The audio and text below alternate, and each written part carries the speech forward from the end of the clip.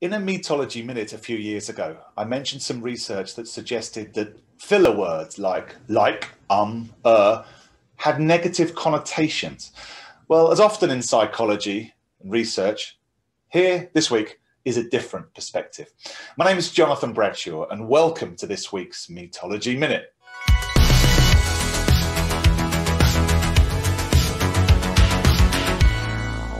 Yes, I must admit that this week's Metology Minute is born out of my observation that I'm saying and a lot more than I thought I used to. I was always quite proud that I never seemed to say them when I looked at myself recorded on presenting about metology. But I've seen a few from this year and I'm saying them a lot more, and maybe I am in these Metology Minutes. And then coincidentally, I stumbled across an article from November 2020, just a few months ago, in New Scientist looking at this phenomenon. As I said previously, or some research have suggested that they're useless, they're inert words that prove absolutely or have absolutely no function. But other people disagree.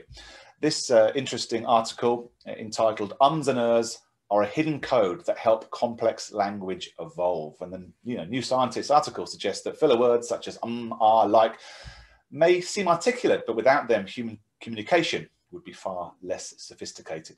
The paper is published on the Wiley Online Library and actually written by and researcher was Jean E. Foxtree.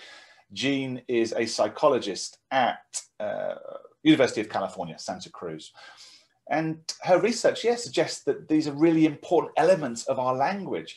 And I know some people do get hung up, and I know there's some football players in the UK that have gone under so much training to try and help them overcome that, because they may be seen as a sign of nerves or an inability to communicate, as perhaps I've seen that in the past.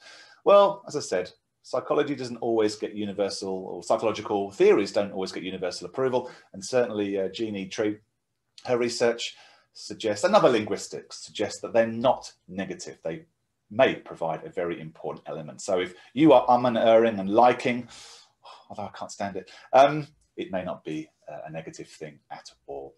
Okay, that's this week's insight. Wherever you are, have a great week. I'll be back in a week's time with another Metology Minute, exploring the fascinating behavioral science powering superb social skills. See you next week. Until then, take care. Bye-bye.